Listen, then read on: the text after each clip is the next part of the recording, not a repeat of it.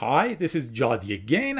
I'm going to show you another part of Capture the Flag series. I was playing this Capture the Flag and it was about reverse engineering Android softwares. I didn't have much prior knowledge about it, but studied and it was fun. Let's see how we can reverse engineer an Android APK. The first challenge I'm going to show you is this evil eye. You should look through the evil eye to see the flag. And there is only one APK file. No clue, no hint, no much information. So you can download this APK, install it on your phone, your test phone, never run. Although during the CTFs, they don't do anything bad with their software. But anyway, who knows? So it's better to run it on an emulator or a test phone you have, just like this one. Okay, let's try the CTF camera. It's a normal camera. I can take a photo, I think. It says, okay, you took the photo. Do you want to retry or it's okay? It's okay. It's recorded the photo. Very low resolution, but let's do the reverse engineering and see what it has done. Okay, not much clue. It took a photo.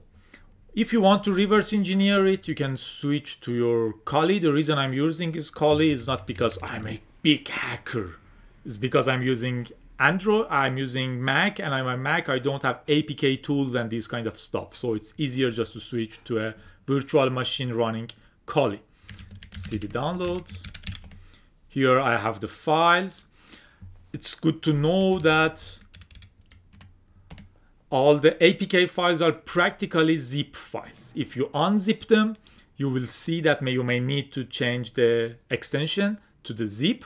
And if you unzip them, you will see that there is a dex file, which are the files being run by your Android machine or virtual machine. Java virtual machine on your Android, I think is the most correct annotation. But we will use the APK tool. We'll decompile or whatever it is, this file. It will give you a directory with the files included in this APK. See, CTF camera, you can do the open. It will open it here. And you will have different files which are included in this package. One of the most important ones for us most of the times is Smally. Smally files are kind of a Java virtual machine assembly code or something like this. I'm not an expert in this area.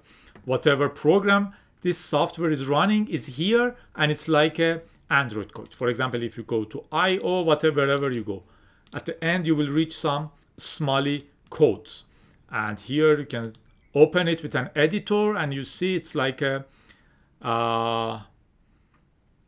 Android code, assembly code for Java virtual machine. XOR this, constant this, jump here, move this.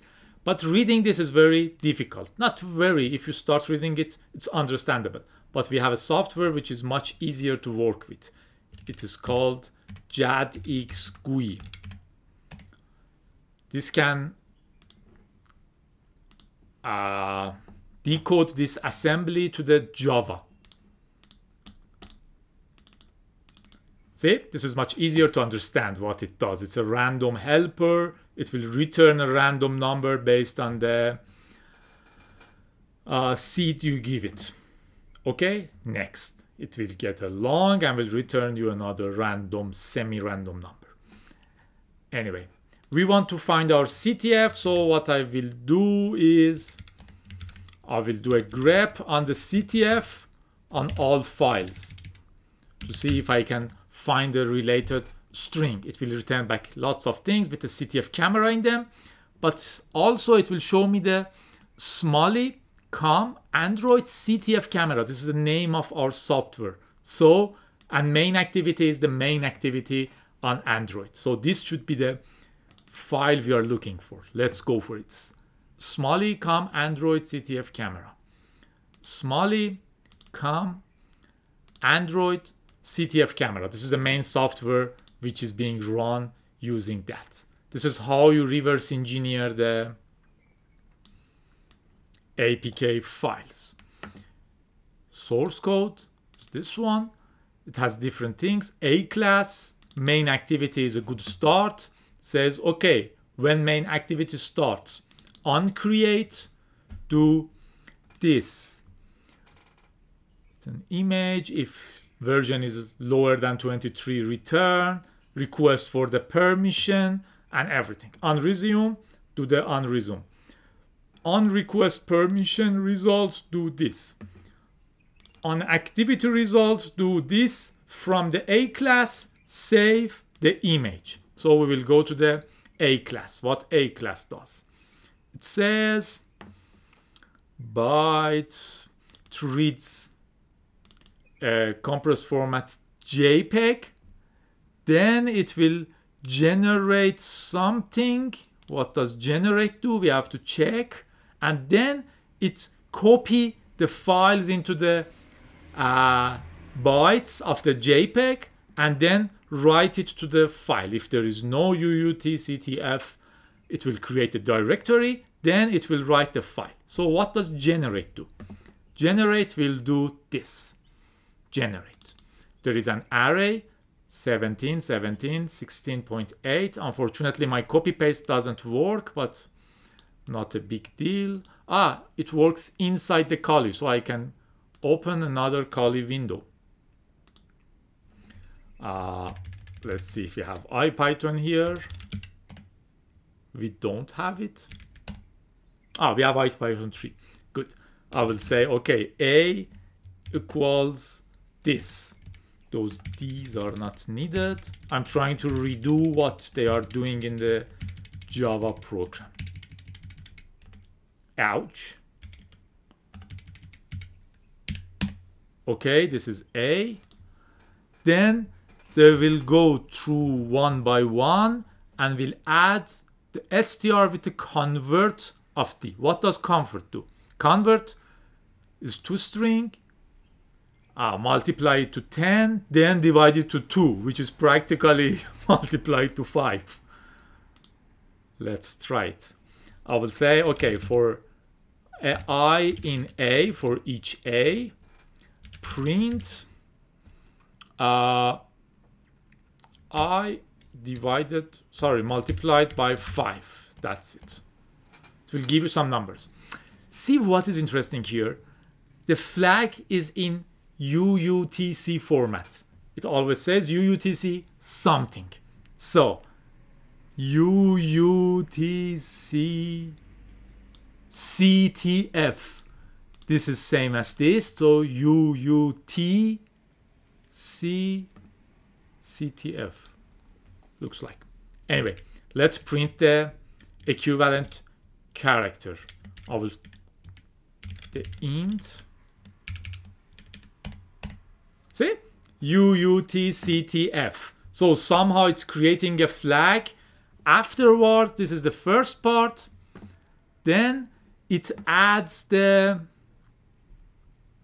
get application info. Load label package name. So it's adding the package name to this and then writing the file. I move the file. I show you here. This is a file. Some car is passing. See what I can do here? I can say strings UUT CTF2. This is the file. Strings will look into the file and show you the strings it finds inside it. UUT CTF CTF camera. This is the answer to that question. So I have to copy this and answer back. String is very useful. Most of the people when playing CTFs or even cracking something, the first thing they do is they do strings, the file they are looking into, to see what interesting strings they can see inside it. You can also do with OD, octal dump. Show all the characters you find. Normally it will just show you the octal values, but this way it will show you the characters which are human readable. So you can see at the end it has UUT CTF, and because it's in the JPEG format, this doesn't break the JPEG itself. It just reduces a little bit of the quality. So this is the answer. Normally I have to copy this answer, go here and say, okay, evil's eye, the answer is this. It says, okay, you already solved this. Thank you. Thanks for being with me. This was an easy one. Let's go for a more complicated one. See you.